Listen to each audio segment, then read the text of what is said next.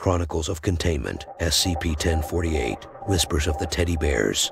Our story unfolds within the secure walls of Site-24, deep in the heart of the SCP Foundation's top-secret facilities. Here, hidden away from the world, lies a peculiar entity, designated as SCP-1048. SCP-1048, known as the Teddy Bear, is unlike any plush toy you've ever encountered. It stands at approximately 50 centimeters tall, with a round, innocent face and fluffy fur that invites warm embraces. Yet, do not be deceived by its appearance, for within this cuddly exterior lies a chilling secret. SCP-1048 has an uncanny ability to create companions of its own. These companions take the form of small teddy bears made from an assortment of materials found within the facility. Each of these newly formed bears is designated as SCP-1048-A. At first, the SCP Foundation considered these bear replicas to be harmless, merely extensions of SCP-1048's anomalous nature. But as time went on, strange reports emerged from personnel on the night shift. Whispers echoed through the hallways, recounting sightings of the teddy bears moving on their own. Stories of soft laughter reverberating through locked doors and cold, lifeless eyes watching from the shadows.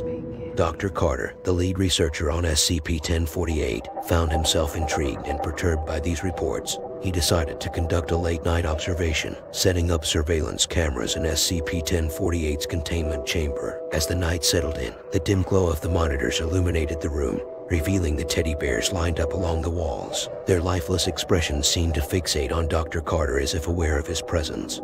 Suddenly, the bears twitched ever so slightly. Dr. Carter leaned closer to the screen, his heart pounding in anticipation. The cameras captured every movement, every subtle shift. Then it happened. One of the SCP-1048 teddy bears turned its head to face the camera, its eyes glistening with an unnatural light. The other bears followed suit, their movements synchronizing like a haunting dance. Dr. Carter could hardly believe what he was witnessing. The bears were communicating, and their intentions were becoming evident. They were planning an escape from their containment. Fear gripped Dr. Carter, but he knew he couldn't let these anomalous entities break free. He rushed to the intercom, notifying security of the impending threat. As alarms blared through the facility, the SCP-1048's bears leaped from their positions, scurrying towards the containment chamber's exit.